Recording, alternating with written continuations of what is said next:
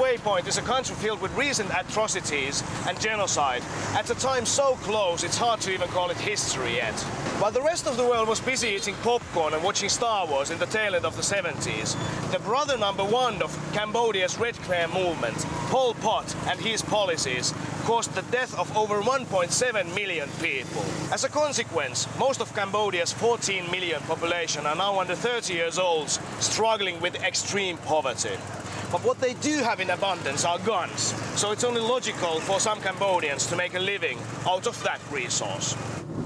If you got the greenbacks, you can fire any type of alley cleaner at any type of target here in Cambodia.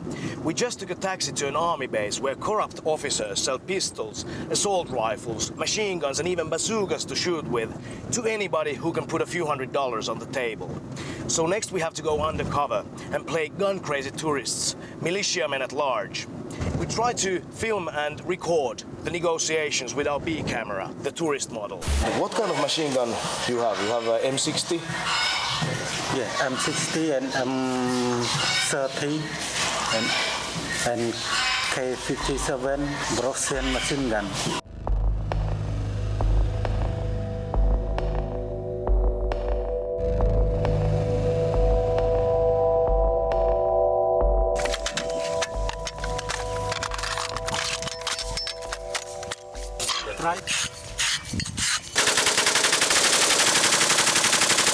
The guys just offered a cow for us for $300 to shoot with a bazooka. How much is one cow? One cow around $300. $300. Yeah. Chicken, one chicken, $20. But real men don't shoot cows with bazookas, so that's overkill. Okay.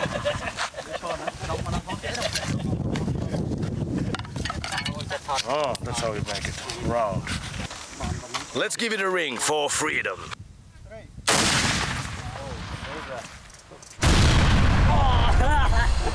Whoa! What the f? One more. One more. Oh, what happened?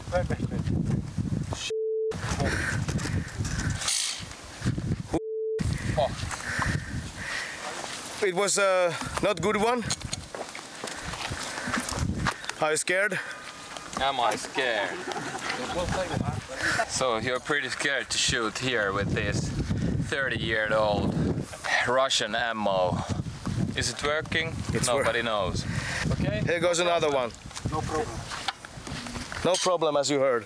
2, 3.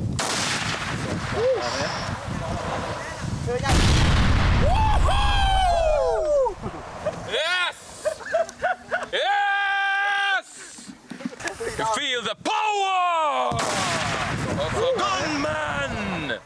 Enough with this action man, big bag of wank. Isn't it grotesque that these disturbing activities are happening here, where these same weapons have been causing that much pain and misfortune? Now it's time to go to see what real violence is all about.